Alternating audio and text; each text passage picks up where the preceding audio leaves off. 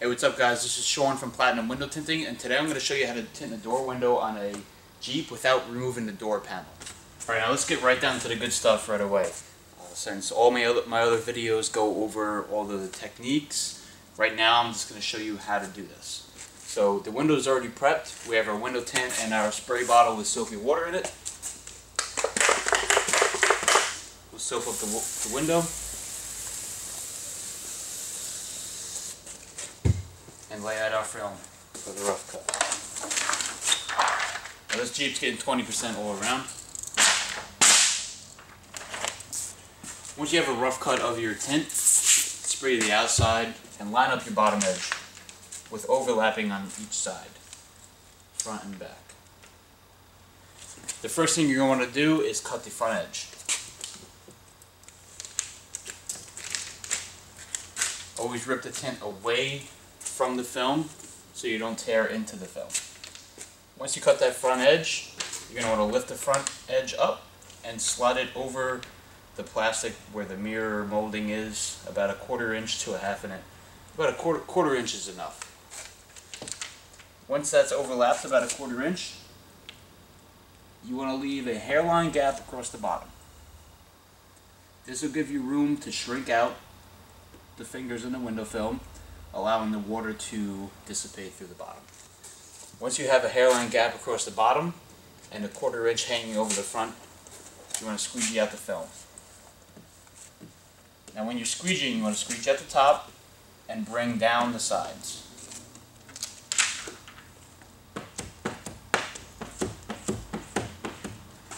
Doing this will allow the fingers to be straight up and down so that you can shrink them. Now we're going to take our heat gun with our gold card, it's a Teflon card, and we're going to heat the fingers to shrink them.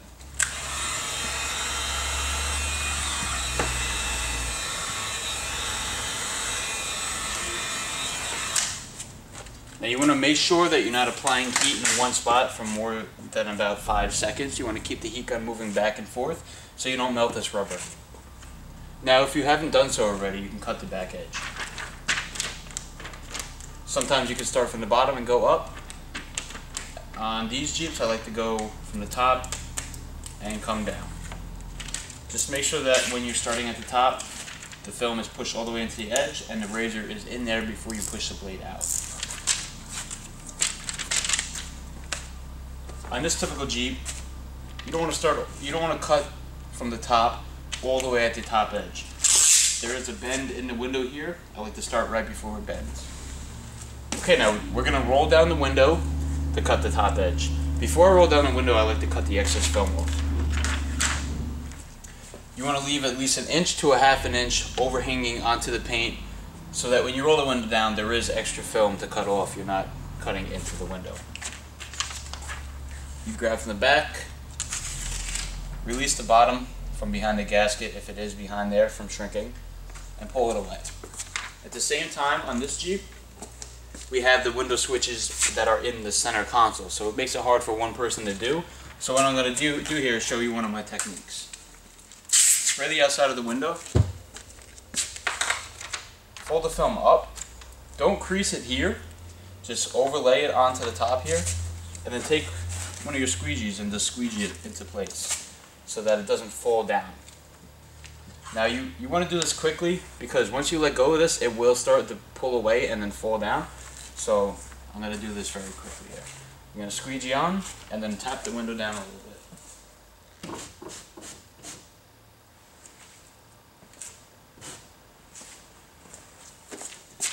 Now once the window is rolled down enough and you have about 2 to 3 inches on the top to give you enough area to cut, you want to let that bottom piece down and lightly squeegee across the top so you have a nice flat piece of film to cut. If the film isn't mounted against the window on the top and you go to cut, it could pull away and make an uneven cut on the top. Now always make sure when you're cutting the top edge you have a fresh razor blade. If you have to, take the time to take the blade out and put a brand new one in. If not, look at your blade, look for a nice consistent edge. If it's not consistent, break it away if you have a breakaway razor. Alright, now let's cut this top edge. I'm going to stick the razor in the top and do nice, consistent, even pressure and angle. All the way down. Don't stop. If you stop, it gives it a chance to make a jittery edge. Sometimes it'll look like tears if you stop and the razor jumps. You want to keep going. Try not to stop. Do that consistent pressure and angle. And once you have the top edge cut, spray up the window a little bit with soapy water. Now I like to pull away the top back corner and then lay it on the film, on the window just like this, and then lay that front edge over. So now you have access to all four corners easily. Now we're going to round out the bottom edges. We're going to finish up these top edges, and then we're going to round out the tops as well. So what I like to do is first round out the bottom edges. I like to take my finger and just use it as a guide to make a nice little round edge. You don't want to do a big round because on the bottom here you're going to see the a gap if the gasket is too close. So you just want to do a little round, just enough so that the window doesn't peel. Now for the top edges, what we're going to do is we're going to take the same card that we did to shrink it. We're going to take one of the flat edges, line it up to the front.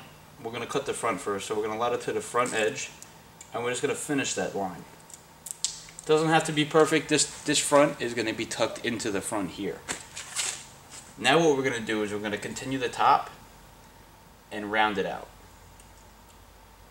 Just do your best at guessing. It's kind of like a guessing game. And the same with this edge right here.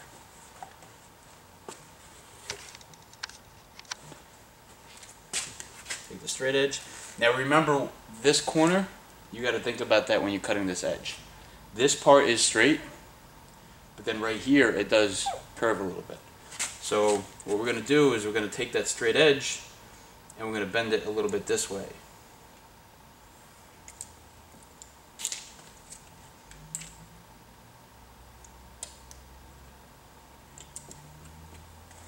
Now you want to replicate this bend in the glass here, this corner, onto here. So what we're going to do is we're going to take our finger and make a nice round edge. Now we're going to lay the tint out on the window and prepare the window to take the tint on the inside. So we're going to mist up the glass and the window film so that when we lay it on, there's no resistance to sliding around. You want to make sure it's nice and flat. We're going to take our squeegee and squeegee all the dirt off of the top. Starting from the back, going to the front. Now before we go and squeegee spray the inside of the glass, we're going to wipe the top edge with our fingers. That actually collects a lot of dirt. Now assuming that you've already razor bladed the window and wiped it down, the only step required here after laying the film on the outside is spraying the window with soapy water and squeegeeing it out, and then spraying another layer of soapy water so that the film can stick around. What I like to do on these Jeeps is I like to take my triangle, my easy reach, and as I'm spraying the water, I like to use the triangle to push the water into the gaskets. Because these gaskets are tight, it helps loosen them up a little bit.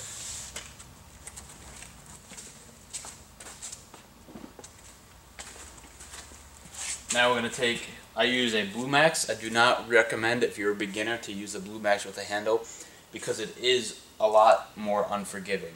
But if you're just cleaning the window, that's fine. But when squeegeeing out the actual window tint, try to use the yellow turbo squeegee. Yellow turbo squeegee is a lot softer and it's a lot more forgiving. This, if you hit the tint wrong, you will crease it and you have to start all over again.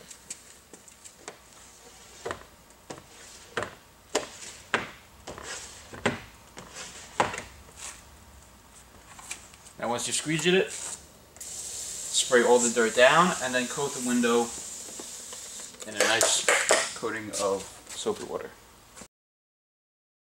Now we're going to peel the clear release off of our window film.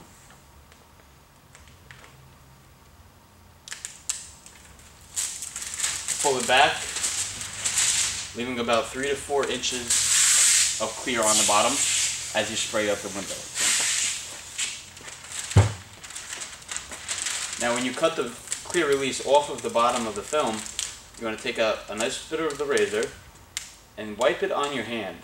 Try not to wipe the actual blade in your hand, just the metal part, to get any debris that could be on the blade.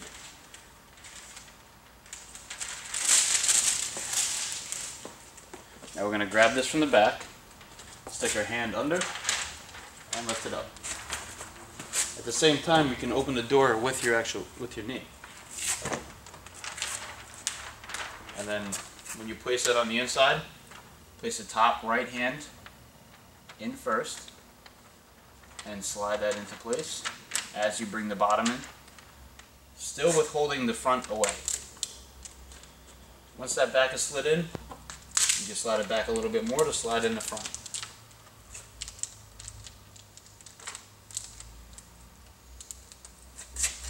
Once you have the tint on the window, you can move it around and adjust it so that it's perfectly in position.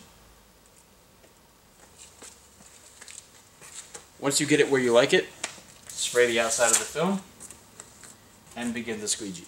Always wipe your squeegee blade before touching the window film. This ensures that there's no dirt or debris on the squeegee that will get onto the tint, and then when you squeegee, you would end up scratching the film. Always press out the top edge first, starting from middle to back, and then middle to front. Once the film is nicely mounted to the window, you can bring front to back.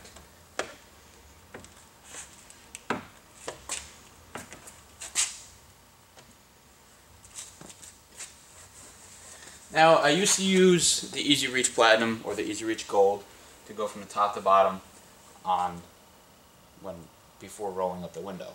I don't like to use this anymore because it is hard and it does scratch the film. What I like to use now is kind of like a Bondo card. It's a platinum card. It's a Lidco card. You take this from the top and bring halfway down the glass. This will not scratch your glass. As long as you wipe it before you use it, it comes out very nice.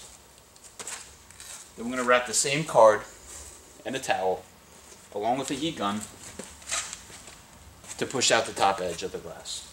This will remove water and also dry out the top edge at the same time.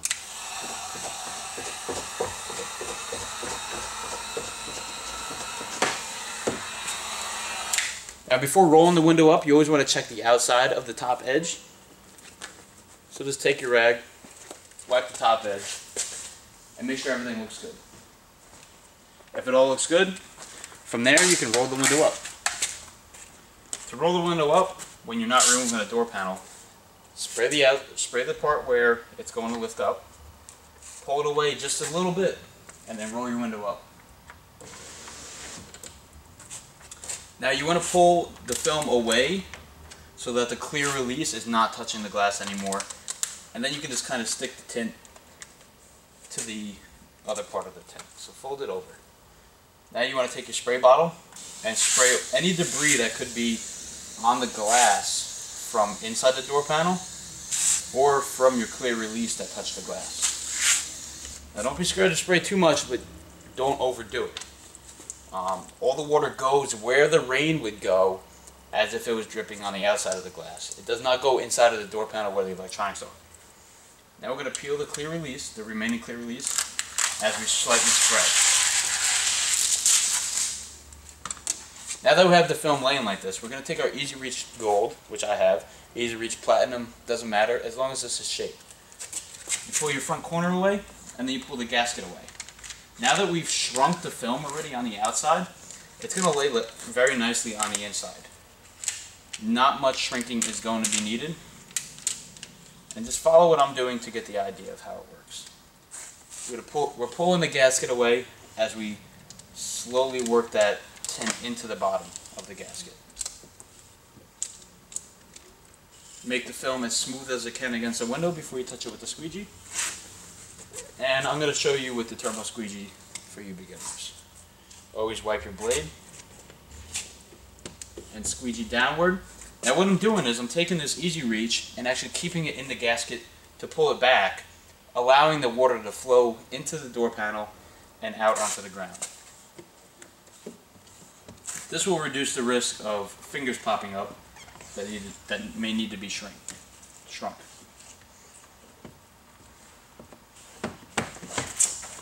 Now once you have the whole center of the window film squeegeed out,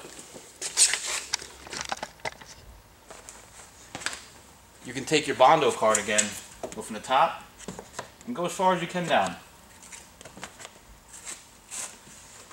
Now this is the part where we can use the easy reach on the sides. It's okay to use the easy reach, just use it as little as you can. Try not to use it as much. Get the front edge and then the back edge. Whatever the Bondo card doesn't get. Now the final step to make the window look really nice and make sure there's no imperfections across the bottom edge, take your heat gun and your Bondo card and push out the bottom edge and heat it so that there are no bubbles popping up.